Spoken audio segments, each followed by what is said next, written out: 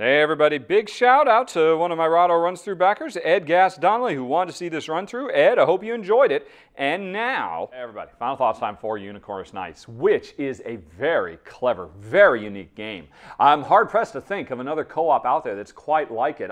This whole notion of us working together collaboratively to try to keep this princess alive. But she's got a mind of her own.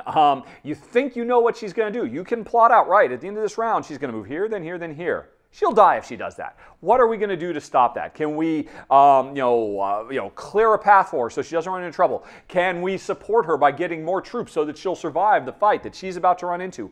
Or can we redirect her and make her go in a different direction entirely, which will create a whole bunch of other problems, potentially? That is a very, very cool loop that you keep going through round after round after round. And then when you add to that the really brilliant setup system, where every time you play, you take these tiles, you play them out randomly, and then that creates this very interesting minefield that she has to navigate, because all the special villains have unique abilities. The ones that chase after you, or even worse, chase after her, can really be a problem. But then that adds more stuff. Oh, she's heading right for the dragon.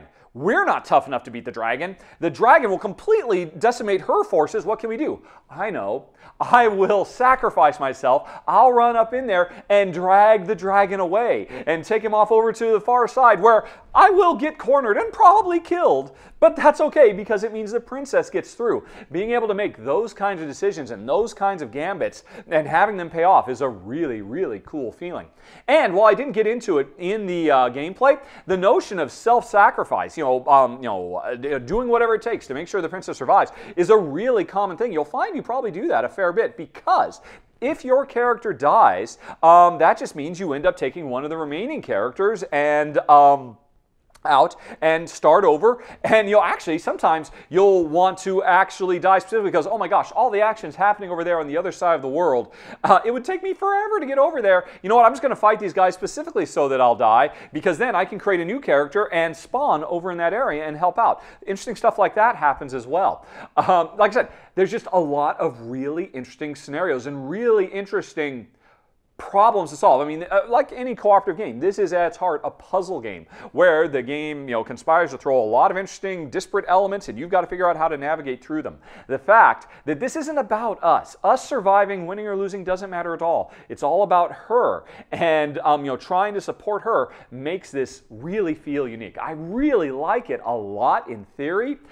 In practice, though, I've got a couple of issues with it. One, and now this is a personal peccadillo, a lot of people aren't going to be bothered by it, but if you want to play this as a two-player game, each player has to control two characters. So there is no two-player game. Basically, it's a four-player game masquerading as a two-player. I don't like that at all. I always find it just kind of like a cheap shortcut when it boils right down to it. Suddenly I can't really feel like I'm connected to my characters. Instead, I'm just some armchair general ordering people around what to do, and you just get kind of left at arm's length. You don't get sucked into the experience as much when I'm not controlling a character. That's me. I'm not going to make a brave sacrifice. I'll just order that guy that I'm controlling to make a brave sacrifice. That's always a shame, and I wish they would have done a little bit more work. You can play as a three-player game, and they just increase the number of actions everybody gets. I would have liked to see something like that happen in a two-player to make it a little bit more amenable.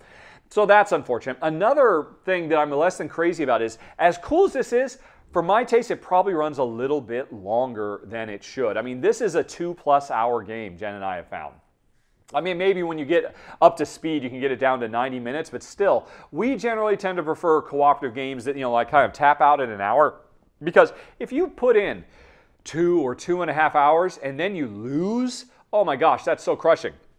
If I lose after 45 minutes, no big deal. Hey, let's set up and try again. But the amount of time, the commitment you have to make to play this all the way through from start to finish, maybe for folks who like really long epic co-ops, it'll work out. But Jen and I, we prefer our co-ops to be shorter and quicker, more pandemic length. And so for us, that's a problem. But I mean, for others, it might not be an issue. I really kind of wish they would have kind of an express mode in the rules that basically would, I don't know, probably cut out about 30% of the land. So there's just less space to travel, and put the princess in more danger right from the get-go, but give us more power right from the get-go, just to get you past those early stages when not much is happening. She's just starting out. We're just starting out. We don't have a lot of special powers. It's towards the middle and the end of the game that really interesting stuff starts to happen. I just want to get to that faster and have a quicker game.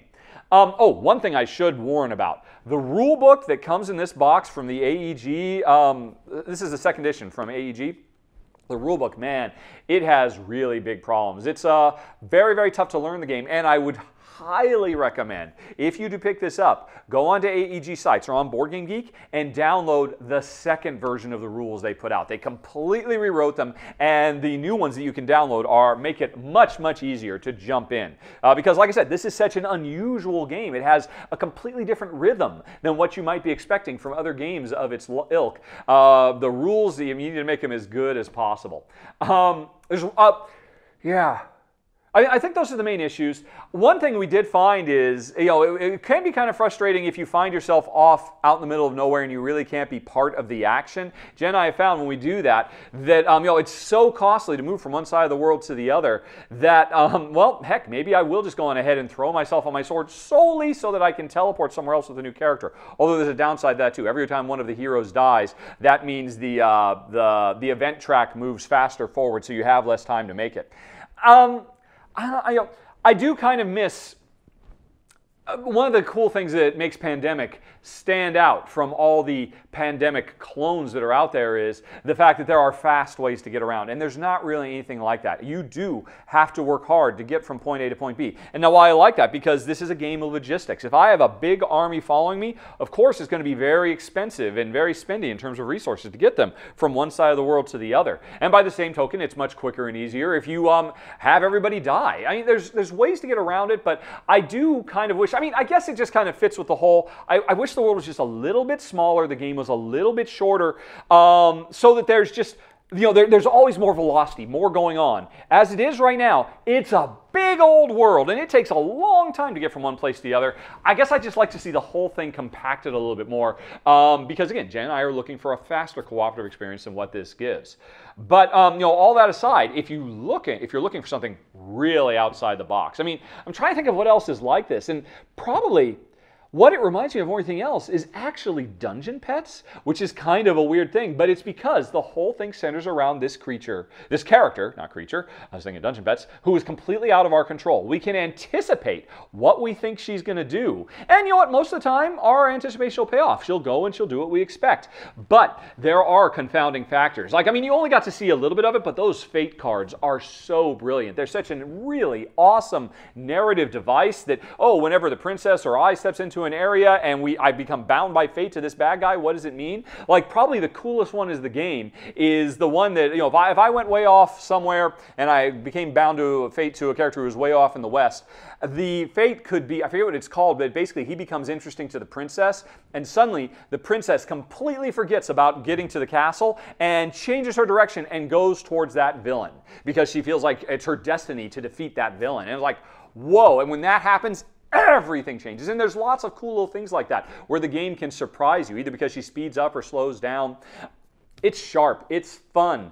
I have a few little complaints about it that are, for Jen's and my taste, make it not really a keeper. But if we were up for longer cooperative games, and if we had 4 players available or 3 players instead of just 2, I think this would be a keeper for us because it's really, really sharp. There's a lot to like here in Unicornus Knights. And that's it, folks. Thanks for watching. Have a very, very nice day. Talk to you later. So long. Bye-bye.